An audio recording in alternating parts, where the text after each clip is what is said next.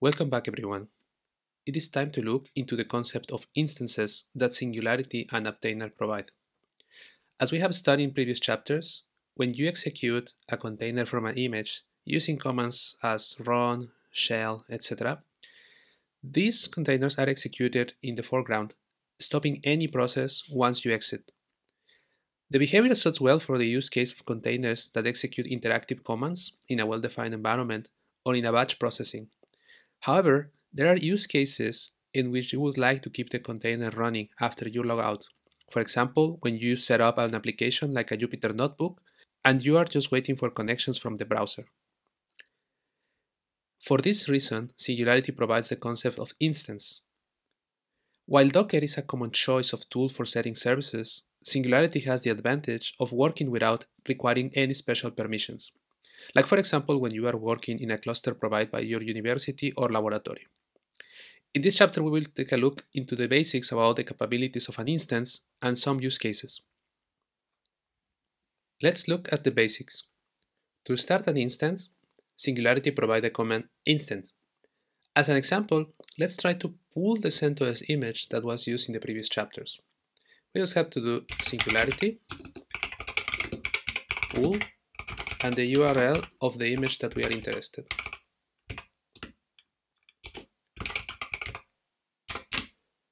In this particular example, Singularity is informing us that the image already exists in my computer, so there is no need to re-download. Now, if we want to run an instance, what we have to do is execute Singularity,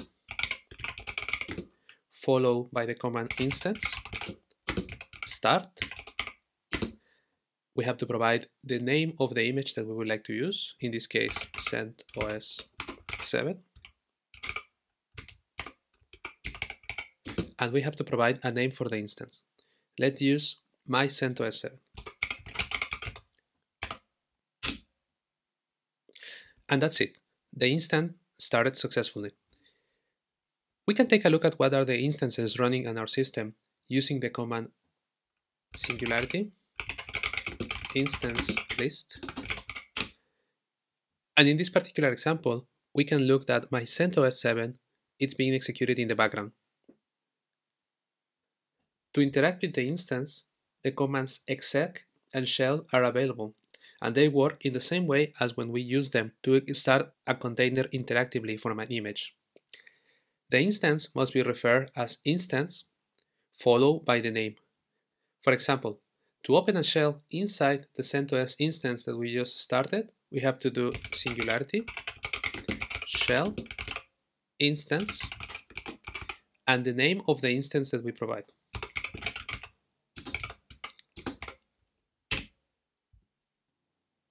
Now we can use interactively the container, with the only difference that once we exit the shell, the process will not stop and will continue running in the background. Okay, let's exit the container. And as mentioned, if you try to look again, the process is still there. So to actually stop an instance, we have the command instance stop provided by Singularity. Let's do Singularity, instance, stop, and my image.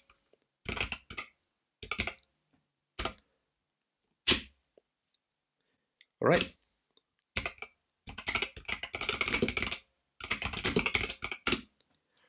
The instance is not running anymore. Those are the basics to interact with instances. One more important piece of information is you can start instances binding paths as we look in the previous chapter. For example, if we try to start the instance again using Singularity, instance start, but this time let's say we would like to bind CVMFS to be available inside the instance, we can do bind as we do when we interact with a container, providing the path, remembering that if we don't provide destination path, then it will be the same as in the host, then the name of the image that we would like to use, and again name for our instance. Let's try again. It can be a different name every time that you start the instance, but let's use the same one. Let's confirm the instance is there.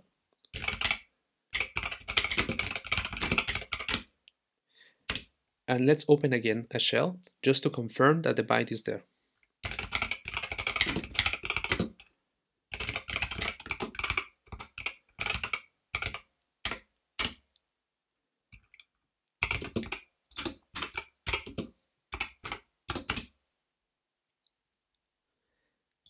CVMFS has been mounted as we requested using the option bind, and the files contained in the host inside CVMFS must be also available inside the instance.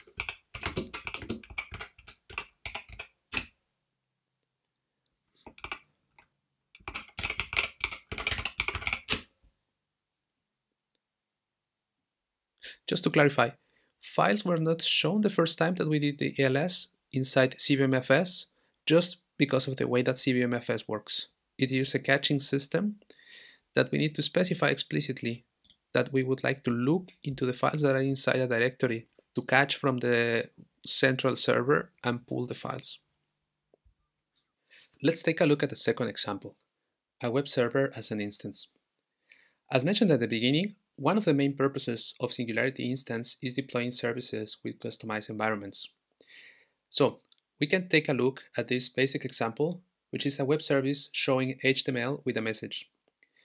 For this, we need to have a basic HTML file that we can name as index.html.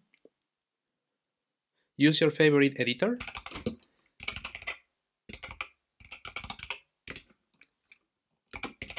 And let's copy the HTML inside the index.html. You can do it with Nano, Emacs. What it really matters is having the file available. So this is right now here in my current directory. If you are not familiar with HTML, you can take a look at this tutorial that we are providing here, but it is not mandatory. What it really matters is just having the HTML. Now, Python provides a module called http.server to set up a simple local HTTP server. It must not be used for production, but for this example, works perfectly fine. To prepare this basic web server, we will create a definition file that we will save as basicserver.dev, containing the code that we are showing here in the page. So let's open this basicserver.dev. And just for speed up things, let's copy and paste.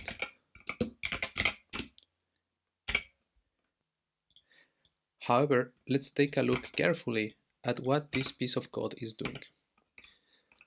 So, if you remember the chapter about definition files, this will take the Ubuntu image from Docker. In this case is the version 20.04. Then it will perform some operations inside the image, such as update the packages and installing Python 3.9. Files is an option that will help us to copy the files from the host into the container. This is one more option to do sharing of files. And in this case, we would like to put it inside tmp directory. And finally, this start script is an option that is executed when an instance starts. This is explicitly for instances. So the instance, what we'll do once it starts is it will go to tmp and will execute Python with this module HTTP server using the port 8850. Notice that if the port 8850 is busy, you can use any other one. All right, let's save this file. Okay, now let's build the image from the definition. For building the image, we need to have super user permissions or use this fake root flag in the following way. Singularity build. In this particular case, I don't have super user permissions, so we will just fake root. Then we have to provide the name of the image that we would like to create. In this case, let's use basic server with extension for the image. And we must provide the definition file. It's the one that we just created a moment ago.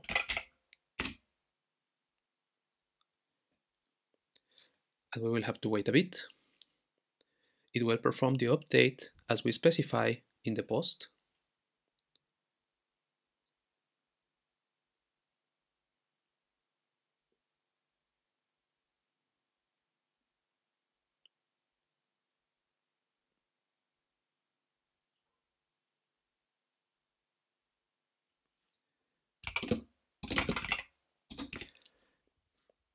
And our image is ready to be used here.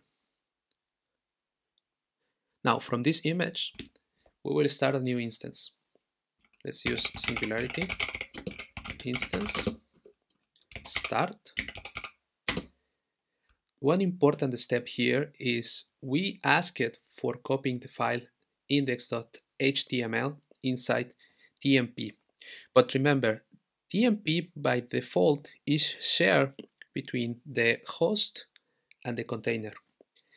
In this very specific case, since we would like to use files inside TMP of the container and not of the host, we can use the option no mount TMP, which basically says, please not share TMP between the host and the container. We would like to use our own TMP inside the container. Then let's provide the image that we would like to use. And let's put a name for the instance. We will use my web service. This started the instance, and we will confirm that the instance is running there. And it's just available there. It also shows what is the image that we are using. Now we can confirm in the terminal that the web service is up using curl as curl http localhost and the port that we specify in the definition file.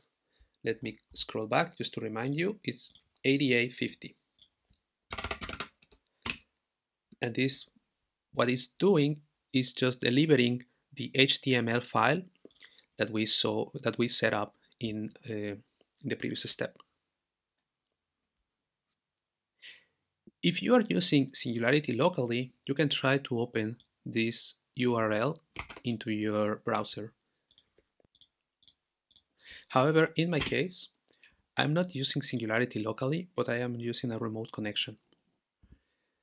For opening pages that you are setting in a remote service, you need to do port forwarding. If you are not familiar with port forwarding, we provide here the basic syntax that must be used to perform a connection between your remote server and your local computer using a specific port. Let's try to do that. I will just open a new terminal and I will show you. In this case, I have to do SSH-L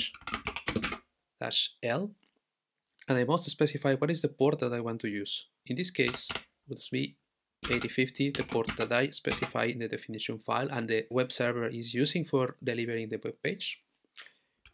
We will port this to localhost using 8850. And I need to specify my username and the server that I am connected.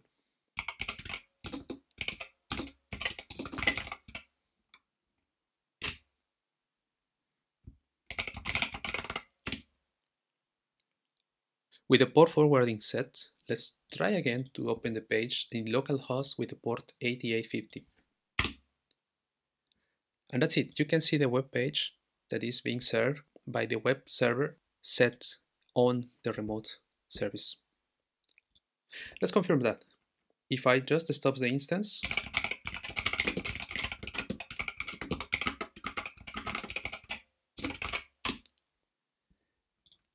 and I try to reload this, the connection will be rejected because the web service is not running anymore. Notice that we never had to open a shell to communicate with the server. The process is running in the background and it will continue running in the background until we stop the instance. Let's take a look now to a more useful example. We will serve a Jupyter notebook with a customized environment. So this will be just a demonstration of the capabilities of instances and services. So what if we provide a Jupyter notebook ready to use root? If you remember the example that we built during the definitions file chapter, it will be just necessary to extend the definition file to include the installation of the notebook and the execution when the instance starts.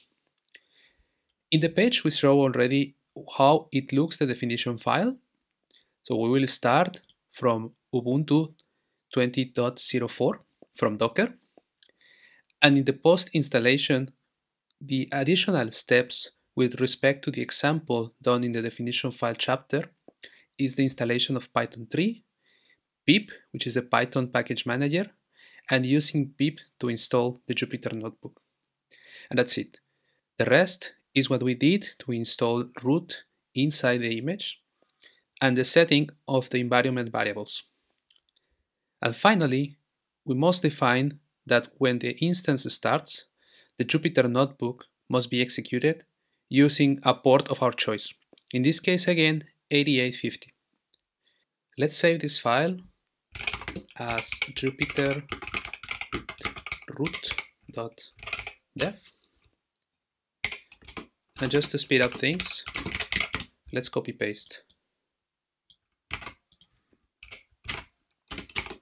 It's clear now what the definition file will do. So we close our editor and we will build the images from the definition using Singularity, build, fake root again, the definition file, and before we must specify what is the name of the image that we will get at the end. Let's call it then root. And we will have to wait until the image is built from the definition. Of course, you can start with an image, for example, that already contains Python or Jupyter Notebook, but in this case we are just using the same Ubuntu as in the definition file chapter to illustrate the capabilities. And once everything is installed inside the image, we can start a new instance. Let's do this with Singularity, instance start, the image that we just built, and a name. In this case, let's use my notebook. We can confirm that the instance is running with Singularity instance list, and you will see information including what is the image that has been used to start the instance. Now, once again, to open the web portal, we need to make SSH tunneling. Since I am not executing Singularity locally, I will open a new terminal and I would have to do SSH-L, the port that we decided to use, that in this case is 8850. And I will do the port forwarding.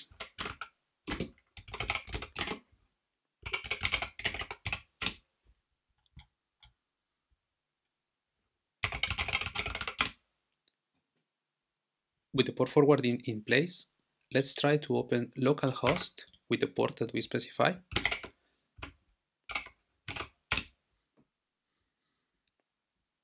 And you will notice that for security, Jupyter will ask a password or token that is unknown for us at this moment. Fortunately, we can execute commands inside the instance that is running. The way to do this is using Singularity exec, the reference to the instance in which we would like to execute. In this case is my notebook. And according to the web page, we must execute Jupyter notebook list. So let's do that. This is basically executing this command inside the instance that is already running. And this will provide the token that we need to access the service. So we can simply copy this URL and try again. you will see that the notebook is up and is actually being executed in the directory in which these files are located. Let's confirm that the environment is set properly. Opening a new notebook. In this case, I will open with Python 3 kernel. And let's try import root. This must confirm that root is available for execution in the notebook. This warning is just related to the encoding, and we should not worry right now about that. Now, we can execute the rest of the suggested in the lesson. In this case, it's just creating a new histogram that will be filled with a Gaussian distribution using a random generator, and we'll try to plot the distribution in a new canvas. So if we execute this, we can confirm that root is actually available in the Jupyter notebook that we just deployed. The very important part here is that with any Jupyter notebook that you write, you can provide Singularity image that will set the environment that is required to execute the cells. So it means that it doesn't matter that if you or someone else comes in 1, 5, 10 years, your code will work independently of what is the software available at that moment, as far as Singularity or Apptainer is available, and as far as the image that you have provided is available. This is extremely useful for reproducibility of results. Finally, as an exercise, try to set up a Jupyter notebook, but this time with uproot available. The hint is that uproot can also be installed using pip. So try it before looking at the solution.